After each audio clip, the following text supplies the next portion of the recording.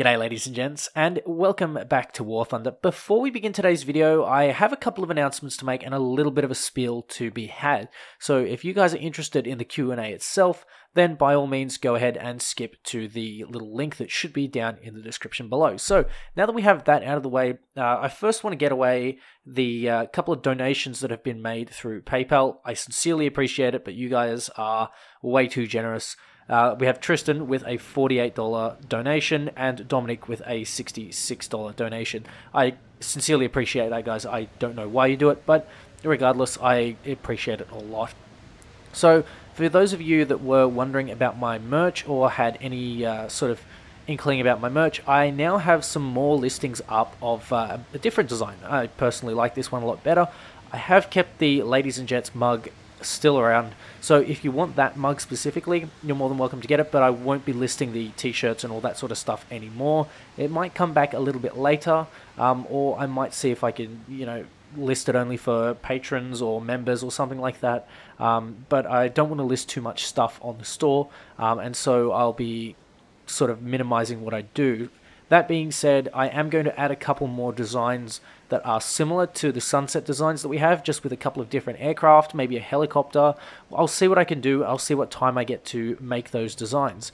And that's pretty much it. Oh, one more thing. We have Nigel Squadron number 3 opening up. So for those of you that were looking at grinding squadron vehicles, we have a third squadron for you. I've just purged all the other Nigel squadrons, so Nigel 1 and Nigel 2. And I've added Nigel 3. So, to join those, you need to go onto the Discord server and let them know what squadron that you are applying for in the looking to join Nigel squadron section. You also need to apply in-game. You need to in-game have a requirement of, I think it's 100 RB battles and rank 3 in any vehicle. Either one of those need to be basically ready to go.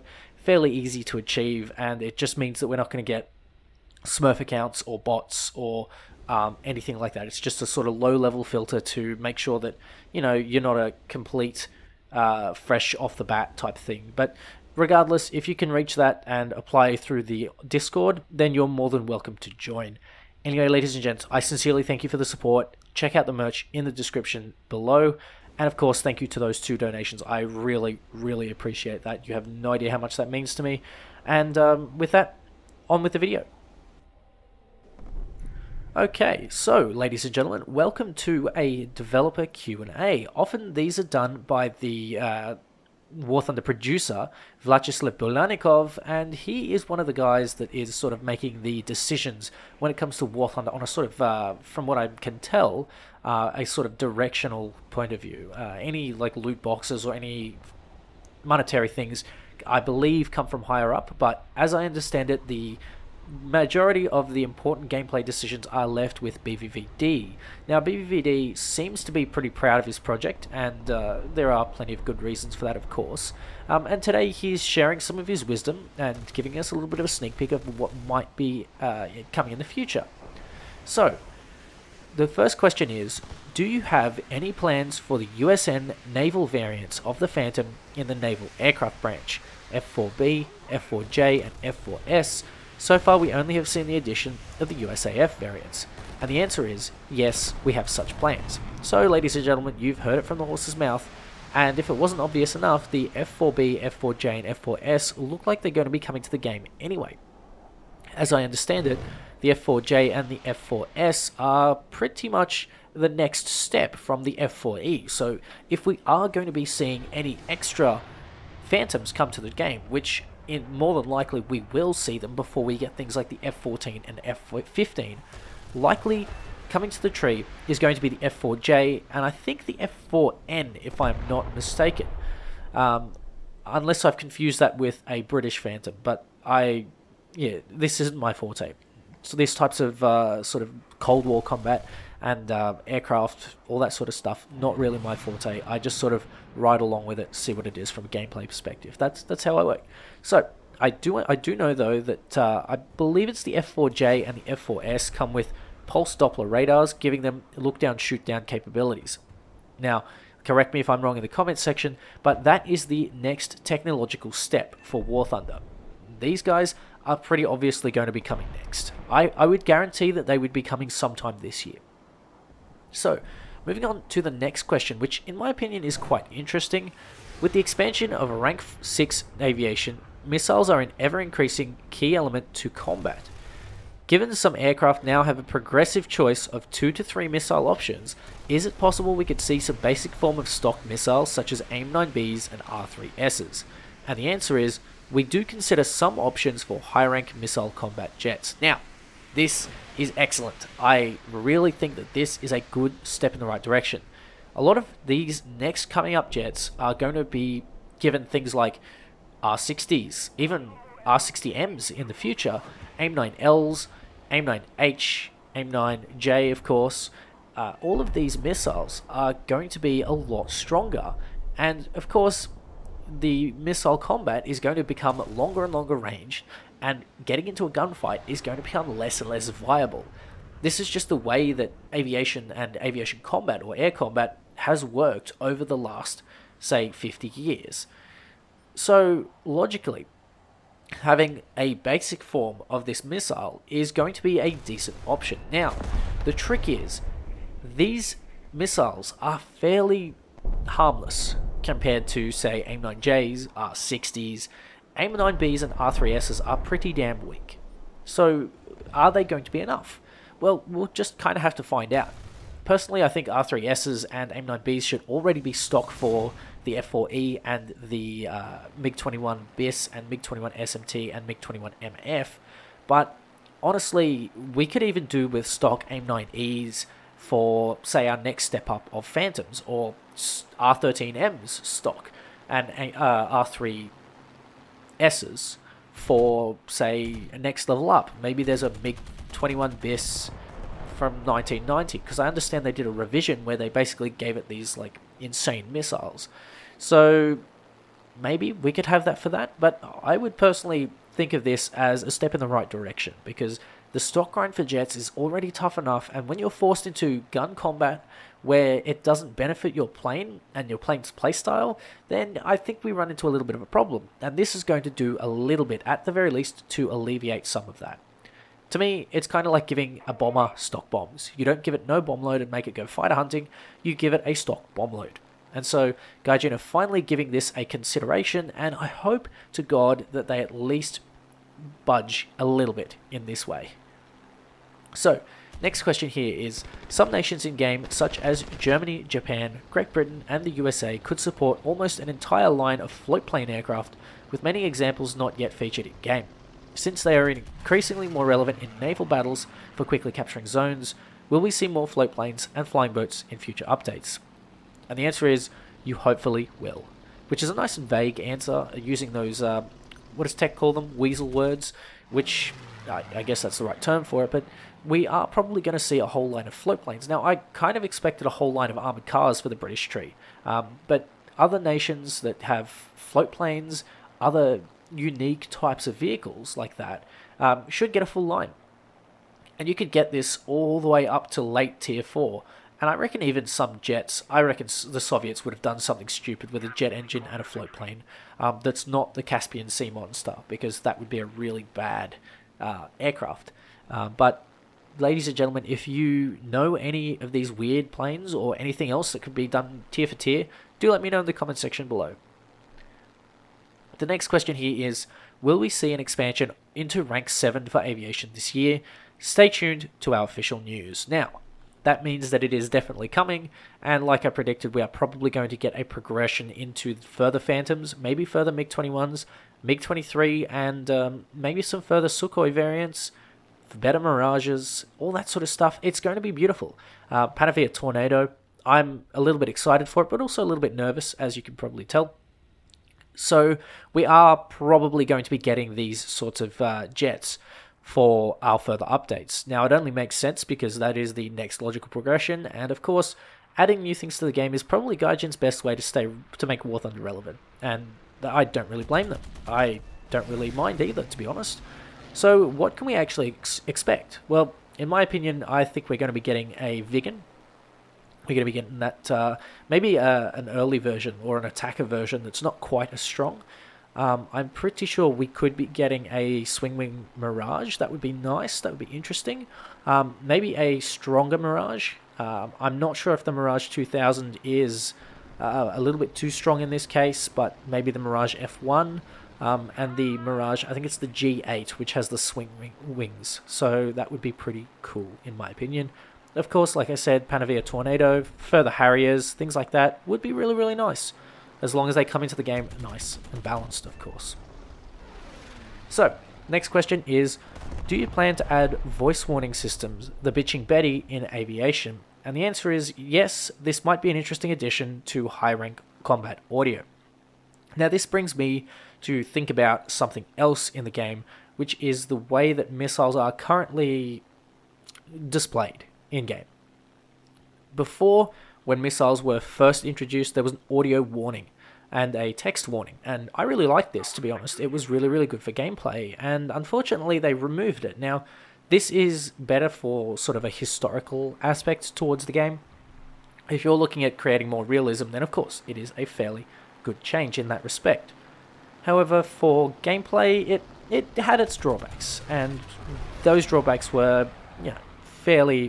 One of these drawbacks was the sort of linking of it to the spotting system, and you and I both know War Thunder's spotting system is highly reliable.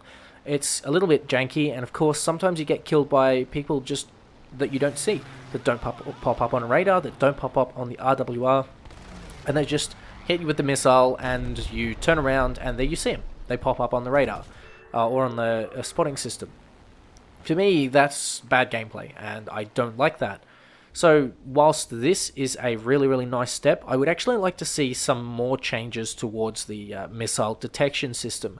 I would like to see missiles appear on the little radar behind, or in the little circle radar on the top right-hand corner of the screen, and I would like them to be spotted for the entire duration of their flight rather than just their burn time. For me, that gives a little bit more gameplay, but you also still need to be on your toes. It gives you a little bit more streamlining of information, but at the same time it also keeps it to a realistic level, or a level of realism that is appropriate for War Thunder and appropriate for jet combat, that doesn't, in my opinion, add or take away to the experience. But it also gives people a little bit more of a stick to lean on in a situation where there are literally planes that carry 8 missiles and can fire all 8 of those missiles within a minute. So there could be potentially, at one point, 30, 40 missiles in the air at any one time if you really had everyone firing everyone's missiles. So it can get really clustery, but the little bit of extra information that you could come across could potentially be beneficial, and I think that that is nothing but a good idea. So, next question. Are you planning to add the IL-40 and its modifications? The answer is yes, there are such plans. Now, I actually don't know what the IL-40 is. Hang on, let me quickly have a look, shall we? IL-40, it's a big bomber, and it looks very... Oh, it's a ground attack aircraft. It looks very ugly, but you know what? I say, yeah, sure. Why not? Like always, War Thunder adds some wacky aircraft, and I think that might actually be good for some sort of ground attack event plane. I think that would be kind of cool. But at the same time, selling it as a weird premium or just putting it in the tech tree would be interesting as it is. More importantly, though, ground attackers need to be relevant. They need to be good, and they also need to be at a fairly well-balanced battle rating. Now, at this particular tier, there aren't that many good ground attackers. It's the IL-28, and I think maybe the IL-40, depending on its bomb load, might be a fairly good option. It only tops out at about, I think it's 900 kilometers per hour, according to Wikipedia, 993, so it would be like an 8.0.